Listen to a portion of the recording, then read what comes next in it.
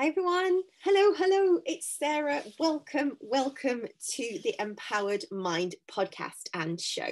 I am hopping on today. It's a topic that, as always, someone has mentioned, someone has spoken to me about, and if that one person is asking that question, then I know other people are as well. So, I want to talk today about, can anyone achieve success? It's a big topic. Success, mindset, brain science, all of that goodness is what we are talking about today. And so I'm going to start with a question for you all. Basically is how and what is success for you? How do you see success? How do you deem success? How do you know when you have been successful? Do you feel successful? Have you reached a level that you have aimed for and you're happy about? Because I have to say, it's different for every single person. If you don't know me, my name is Sarah Asquith-Vallance. I am a neuroscientist and success coach. I help entrepreneurs get over any money blocks, any personal mindset blocks, so they can reach 6 and 7 figures within their business. So, and as always, success is going to look different depending on exactly where you are in your business. So, if you're just starting out and you feel like you're gonna, when you achieve your first, handful of clients, or when you make your first 10K, 20K, whatever it's going to be a very, very different, although still yet successful achievement compared to some of my other clients who are going for 7 figures. So it is all relative, and within entrepreneurship, within being your own boss, you are going to find that at every new level, there is another step to go up for success. It's never ending. And that's the joy of being your own boss and working for yourself, being the entrepreneur, that solopreneur, however you define yourself and your amazingness.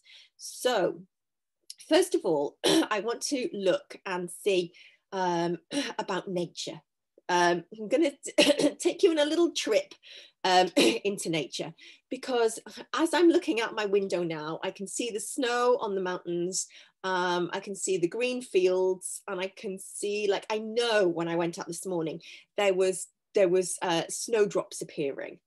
Now, for little snowdrops at this time of year, they have no problem whatsoever in saying, do you know what? I'm just going to flower. They do it naturally. There's something programmed within them that they never doubt anything that they do. It's just going to happen.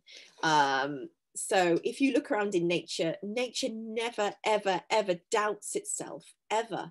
Even my beautiful pussycat I have sitting next to me right now, he's got life sorted. It's only us humans who start to question, start to doubt, and say, is this success really for me? Can I really achieve this?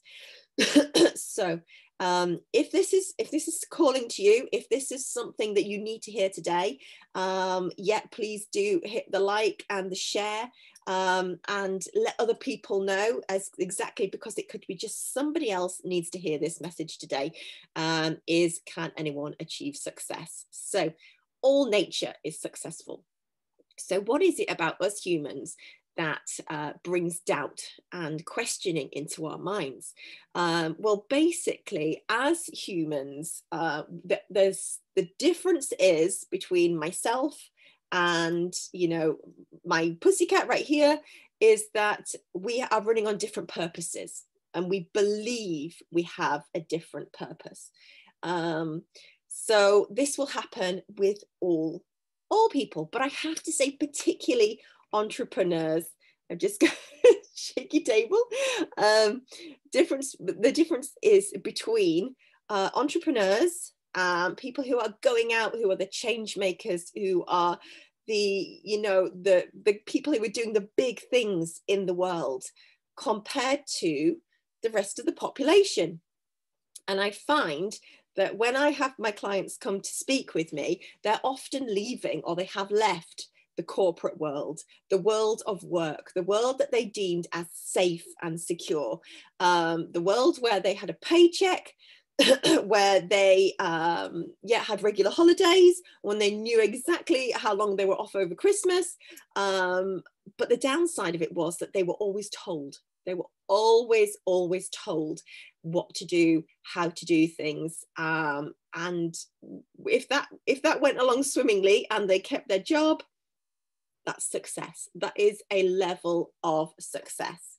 If they could climb the ladder, and that's what they wanted to do, and they did it, that's another level of success. That's a different type of success. But I have to say, for entrepreneurs, for us entrepreneurs who go out alone and do our own thing, it can sometimes be really, really uncertain, particularly if we are running that neural program that we are going to do something new and amazing and big in the world, but we have never, ever achieved that in the past before. We don't know how that's going to look, but we kind of have a feeling of what it's going to feel like. So I had a great conversation with my little boy. If anybody knows him, it's like living with a history professor in a little boy's 9-year-old body. He knows everything there is to know about all sorts of history. And the thing was, we were talking the other day about the workforce and about schools. And he actually confided in me. He'd recently gone back into mainstream education after being home educated. And he'd confided in me and told me that he'd actually told the head teacher the only reason that they wanted him here was because he was going to be part of the workforce. And for him, he was not happy about this. He didn't want to be like a cog in a machine. And I have to say, that's his little entrepreneurial spirit coming out. And I find children have no problem in this. But once they go to school, and I know probably the majority of people listening and watching will have been through the education system in some way, shape or other, we are taught what to think and not how to think.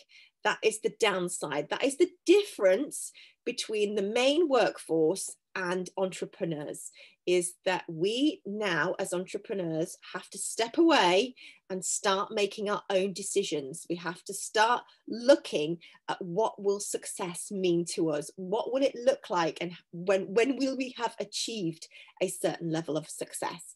So I have to say, can anyone achieve success? The answer is yes. I totally wholeheartedly believe they can. Will they and do they? No, very much no.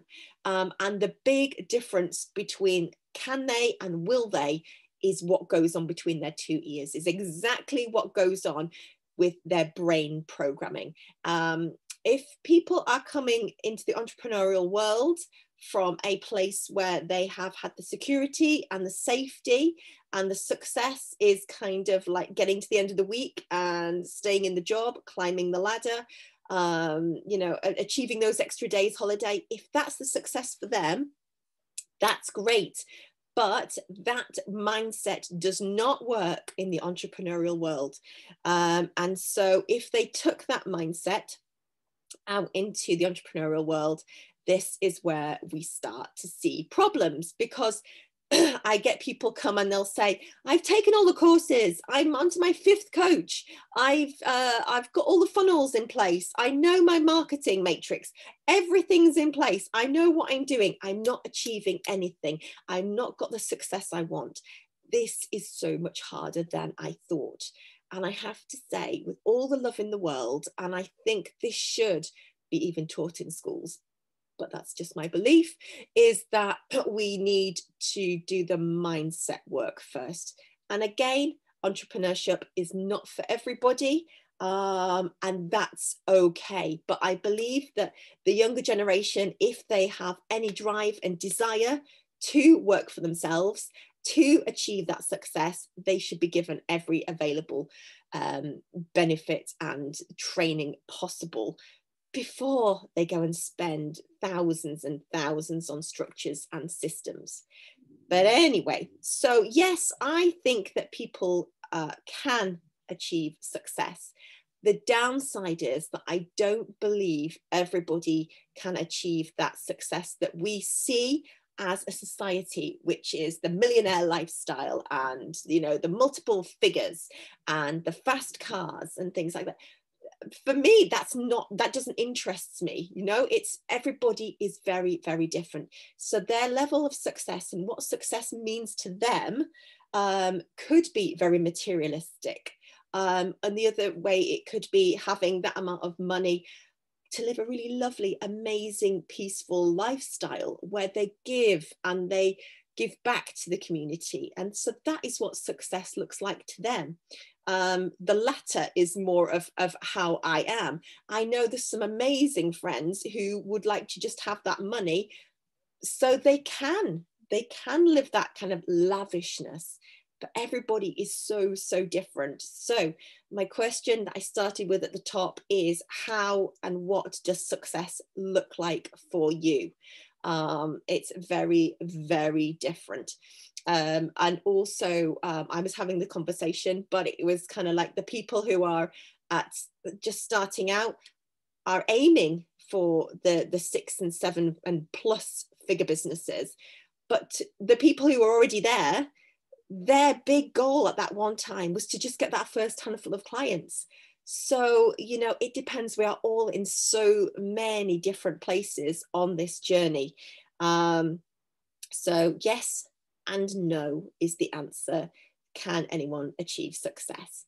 But as I said, the main thing that I find is what goes on in our brains. So, as you know, I'm a neuroscientist. I'm going to give you some good science. But basically, if we sat down in a room and I'd said, please give me the attributes of a successful person.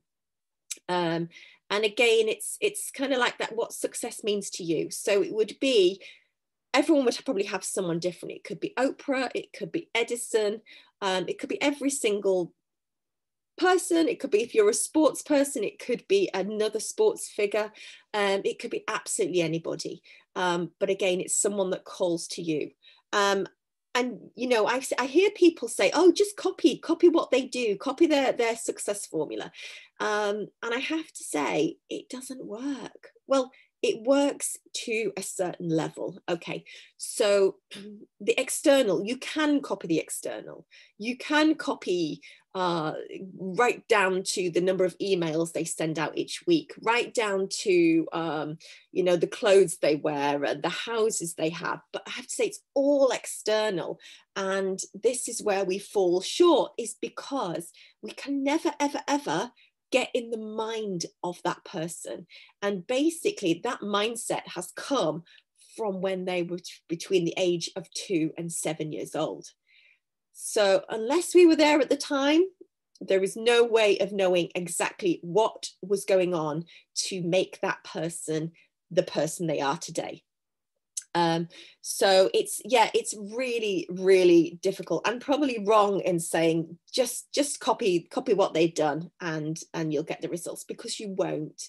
That is not how to achieve the success. The success is all yours if you want it. And the thing is, you have to want it. You have to desire it so, so badly because being an entrepreneur, being self-employed, there are so many hurdles that will come in your way. It might be people will say awful things about you. It could be you need to learn to do something new that you just kind of know you're not great at. It could be something like tech. There could be a million and one things when you are your own boss. But to basically overcome everything is to really get your head in the right place, is to really understand the mindset of a successful entrepreneur.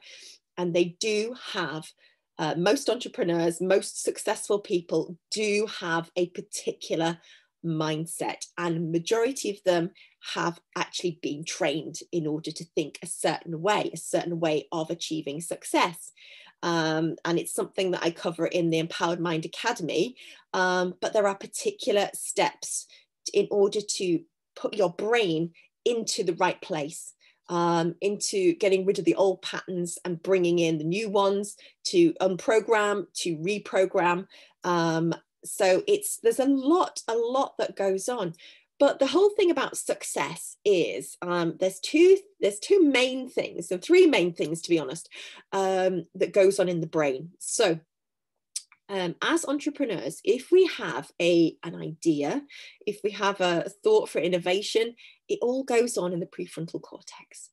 Now, this is linked to our conscious brain, but we only use our conscious brain for 5% of the time. The rest of our brain, the rest of our mind, is the subconscious mind, and that runs 95% of the time. When we become successful entrepreneurs, or in order to become successful entrepreneurs, in order to achieve that success, we have to marry together what we believe in our conscious mind and what we believe in our subconscious mind.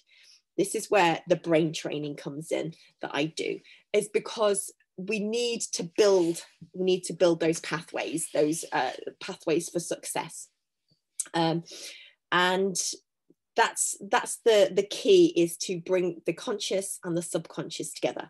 Now, when we do that, something magical happens right at the back called the reticular activating system.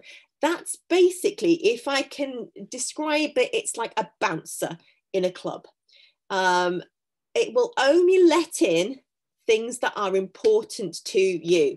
So if that is not on the list, it's not coming into the rest of your brain. Okay, it's a filter. It's a filter that filters out thousands and thousands and thousands of thoughts a day that, if we allowed all in, would drive us crazy.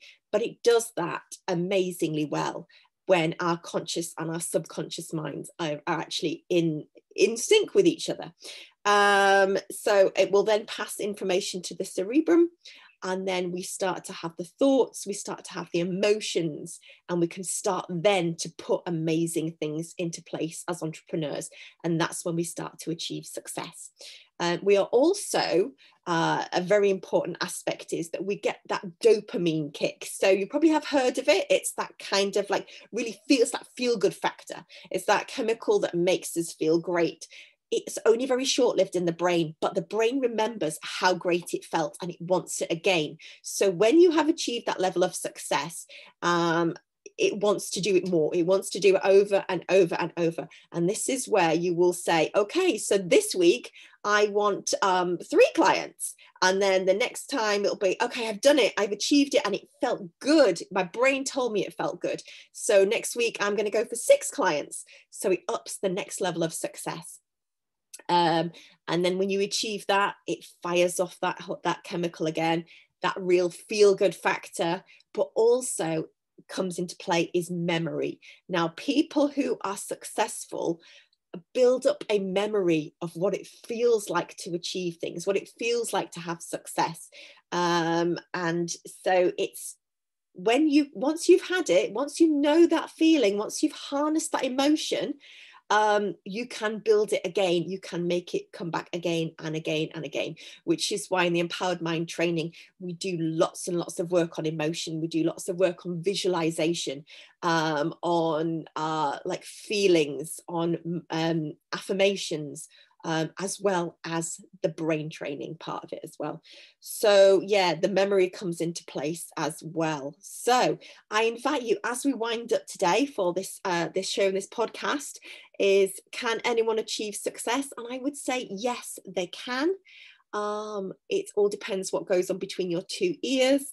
Will most people? Unfortunately, no, because it is a system and a process. And if you listen to the external world more than you listen to what you really, really desire, there is a good chance that you won't be able to achieve it.